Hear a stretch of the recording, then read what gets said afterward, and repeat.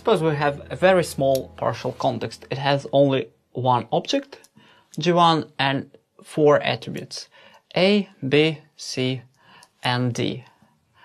And let's say we're sure that G1 has A, we're sure that it doesn't have B, and we don't know about C and D.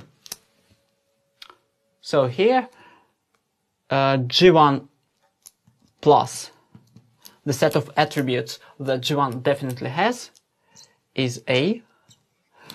G1 question mark, the set of attributes that G1 might have, includes A and also C and D. And the set of attributes that G1 doesn't have, G1 minus, is just B. And let's assume that our L, the set of implications, contains one implication. CD implies B. And then we ask our oracle or our expert if A implies C. And the oracle says yes. Now we have to modify the formal context. Well, first we accept this implication, we add it to L, but we also modify our formal context, our partial formal context, to take into account this new information. So, first of all, we look at G1. L of G1 plus is L of A, and it's equal to AC because of this implication. This means that we now know that G1 has attribute C.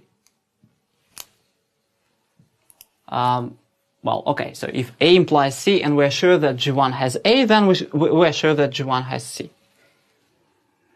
Now, what about D? We can't conclude that it has D because this implication doesn't tell us anything about it.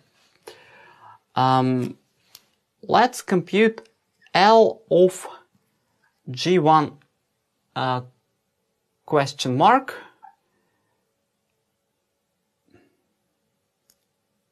G1 plus union D.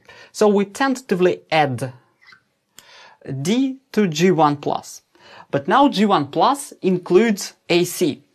We have replaced G1 plus with AC. So this is the same as L of A, C, D. And because of this, the first implication, CD implies B, this is equal to A, B, C, D. But we know that G1 doesn't have B.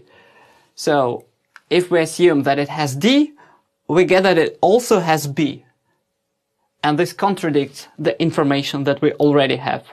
So we conclude that this object G1 doesn't have D.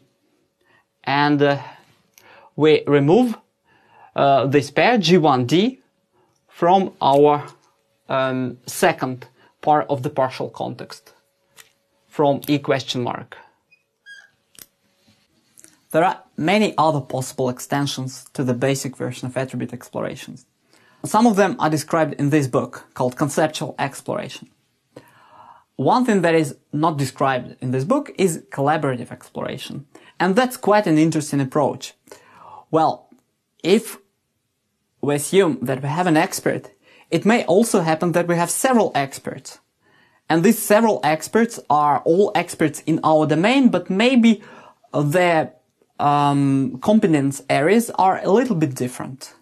It is interesting to see what happens if we have several experts and they provide answers to different questions, and maybe these answers don't really agree with each other all the time. So a collaborative version of attribute exploration seems like an interesting research field for future.